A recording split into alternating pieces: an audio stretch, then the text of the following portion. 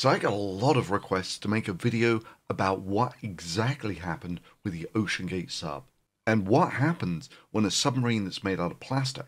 And yeah, the majority of the OceanGate was made out of plastic. Now a lot of people might be confused by hearing it was made out of carbon fiber. Well, yes, but carbon fiber on its own you wouldn't be able to make an airtight hull out of. So you need something to bind the carbon fiber together with, which is typically a plastic, a polymer, a resin of some sort, usually epoxy. But a plastic submarine or not, what happens when you get a breach in the hull of these things at these very deep depths? And the reason I find that an interesting question is because most of the reporting that I see just says it's the immense pressure that kills you. Actually, there is basically no pressure on the water that actually kills you. I mean, I can rephrase this in that, if you think about it from first principles, the main difference is the weight of water falling on you here.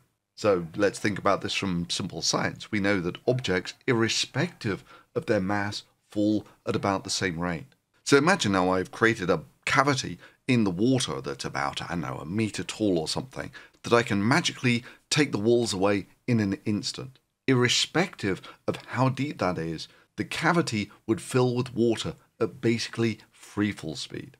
I mean, sure, one will have a lot more energy than the other because one of them is a lot heavier object falling than the other. But it'll basically happen at the same speed. Bar some minor effects from the actual compression of the air within the pocket. I mean, sure, it's going to drown you in that, but it's hardly an explosive end to the sub. So why is everyone talking about debris fields when we know that from the basic physics the sub should have just filled with water in a few seconds? You snotty little bastard. Your Honor, I'd like to ask for a recess. I'd like an answer to the question, Judge. The court will wait for an answer. Okay, well, a lot of people will say, oh, come on, this is crazy. It's just the unimaginable pressure at those depths. And it's like, really? Whales dive down to this sort of depth all the time without getting crushed by the unimaginable pressure. Not terribly surprising, because they're made up mostly of water, just like you are, and water is pretty incompressible stuff, as we'll see. So why is it, in the event of a hull breach, that you die in less time than it takes to get shot? This is a molecular dynamics simulation of a drop of water in air, which is everything you need to know here. The air there is exactly what you're breathing at the moment, with the red ones being oxygen and the blue ones nitrogen. And the water is what makes up about 2/3 of your body by weight. Now, this is a computer simulation of what this is like, but these are actually pretty good for these sorts of properties. And what you're looking at is roughly a billionth of a meter in size and about a billionth of a second in timescale, plus or minus a couple of orders of magnitude. Doesn't greatly matter at the moment. And for reference, the air molecules there are actually traveling around at about the speed of sound.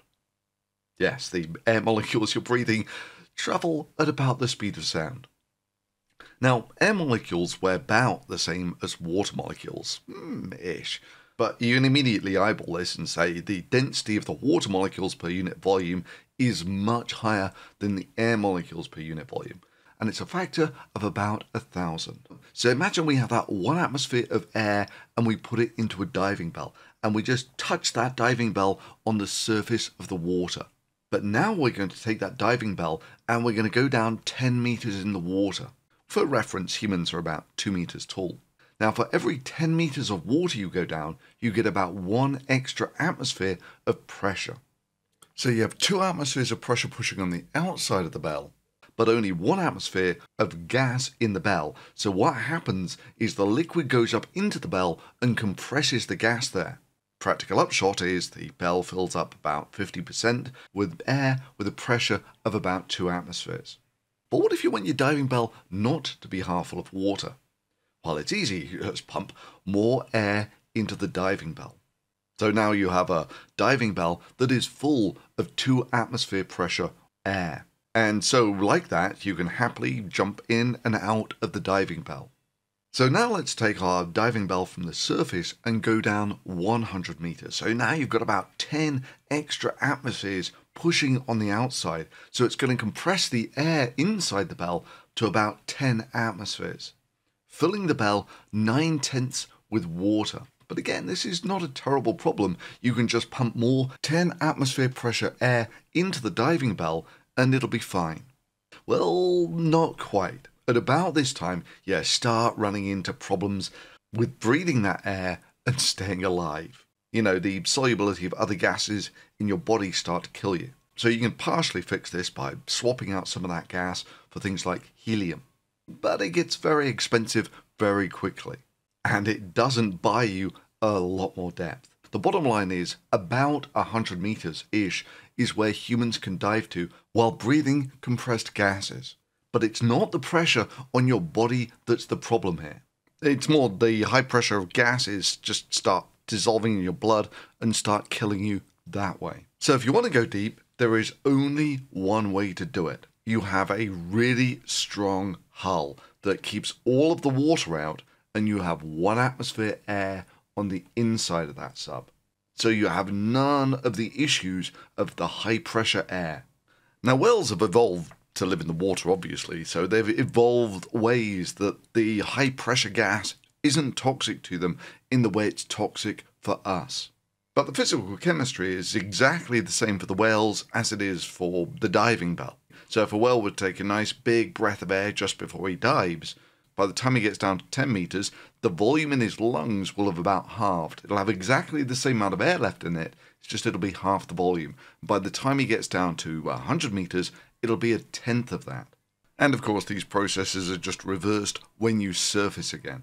Now, the Abyss had a nice little scene in it like this, where if you actually fill your lungs up with a liquid that can transport the oxygen into your body, then these pressure issues aren't a problem anymore. Anyway, you breathe liquid so you can't get compressed. The pressure doesn't get you. You mean you got liquid in your lungs?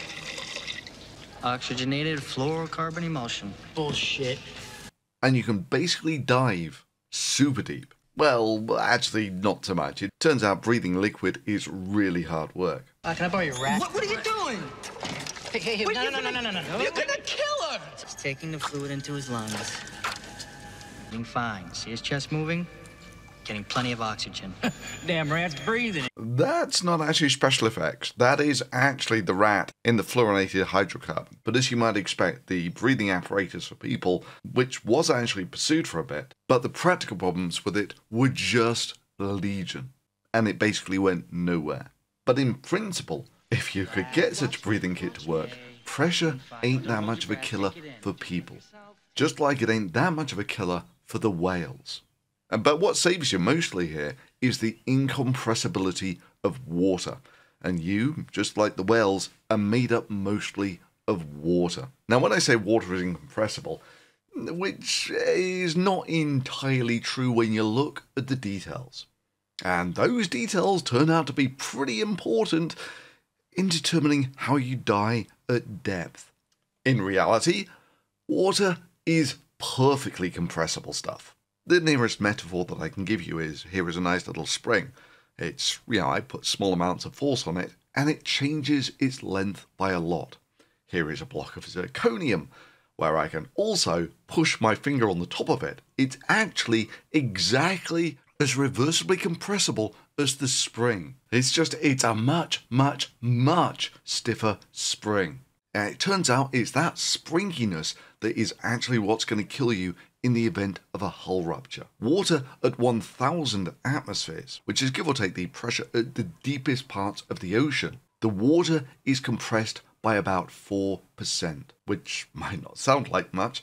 And indeed, if I were to show you a cube that has 4% less volume, you would barely be able to tell the two apart. In fact, whatever, let's do that. So here we have 2 cubes, one of which has 4% less volume than the other. Can you tell which one's which? Well, just to prove one is actually genuinely smaller than the other, I'm going to move one inside the other. So the one on the right there would be seawater at the surface. And if you were to take that exact volume of seawater and take it down to the deepest part of the ocean, it would look like the one on the left. And if you think it doesn't look like much, turns out this is what's going to kill you. But even if you're not going to dive down to kilometers deep into the ocean, it turns out that compression is still actually really important for a lot of people on the planet, in that if the water wasn't compressible like that, sea level would be tens of meters higher all around the world. So water at this depth is a very, very, very strong spring. It's just there's nowhere for it to unspring to. Unless, of course, someone takes a nice little pocket of 1 atmosphere air all the way down into the ocean. So what sort of expansion are we looking at here? Well, let's go back to our molecular dynamics simulation. This is a simulation of water with periodic boundary conditions. That is, if a water goes out one side of the box, it comes back in the other. Now, I'm not going to compress this by a mere 4%, which would be the, 1,000 atmospheres, the pressure at the deepest part of our oceans, because you would barely be able to see it with the eye. So I squeezed my box by 15%, which is utterly ludicrous pressures. This would be the pressure that you would get in the ocean if you could go down 30 kilometers. And a lot of people will say, there aren't any oceans that deep. Yeah, well, fine, whatever. If I were to dig a hole that was 30 kilometers deep and fill it with water, this is what the water at the bottom of that hole would look like. It's roughly 10% denser than the water on the surface.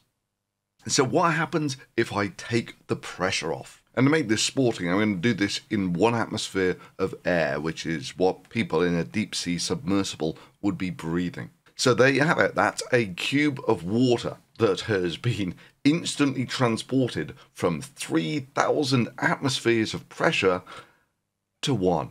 Let's see what happens. And to the untrained eye, not a lot, really. Did you see anything spectacular? Was there any explosive decompression? I mean, all that really seems to be happening is the water's forming a ball because of surface tension. And then you've got to realise we're on kind of a different timescale here. You see the gas molecules there. Remember what I was saying earlier? They're travelling at about the speed of sound. Now let's take a look at what happens to the immediate relaxation of the droplet when the pressure is released. So to make things a little clearer here, we're just going to look at the corner of the box, and I've drawn where the periodic boundary conditions used to be. And we're going to look at what happens in the instant when you take that pressure off.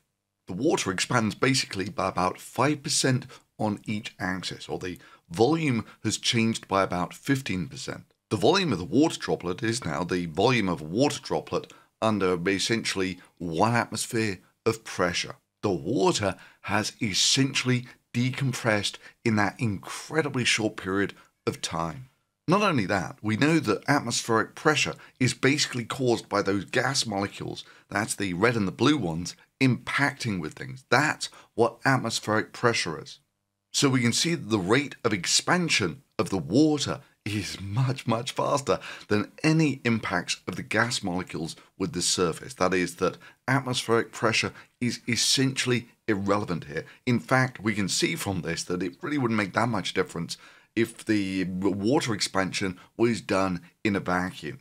In fact, as far as the water droplet is concerned, what it's expanding into is mostly vacuum. We also have a nice internal barometer from the speed of the gas molecules there, because we know that on average those travel at about the speed of sound. So at this we can see that the expansion is at least comparable with the speed of sound, but we can get other estimates of it as well. So give or take, the length of the OH bond in water is about 1/10 of a nanometer, and the timescale for this expansion is about 1/10,000th of a nanosecond.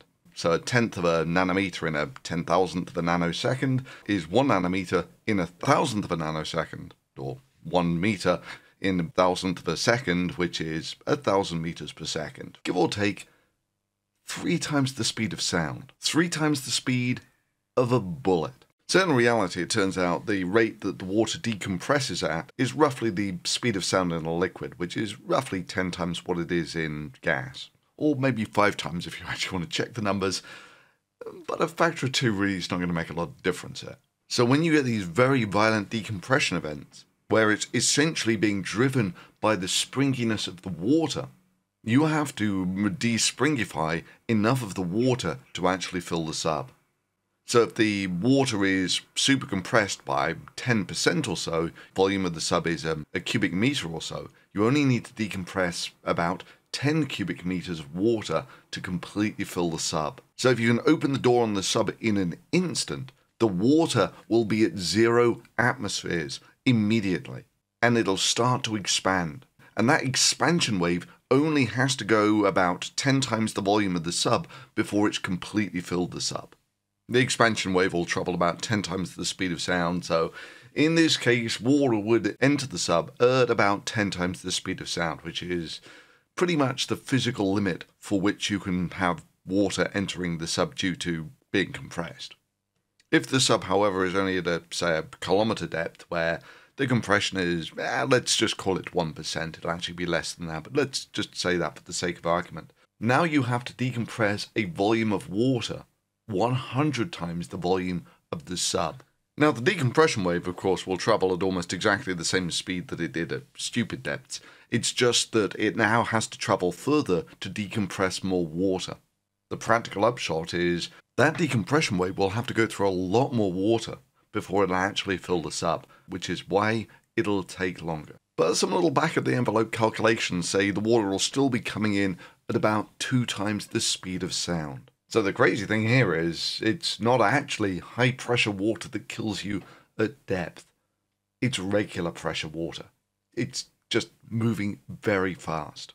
And of course, once the sub's full of water, there will be an almighty bang as the best part of a ton of water moving well beyond the speed of sound comes to a halt almost instantly. And there'll be lots of other audio artifacts due to the re-equilibration of that area of low pressure water as well. And what with water being an excellent transmitter of sound, bottom line, you'll hear this from a long way away. So your real enemy here is the compressibility of water, not the pressure, in that if the water were truly incompressible, the sub would just fill up water at roughly free fall speed, irrespective of the depth, rather than what it does, which is fill with water at roughly the speed of sound. Anyway, I think I'll leave it at that for the moment. Hope you found the video informative, and as ever, thanks for watching.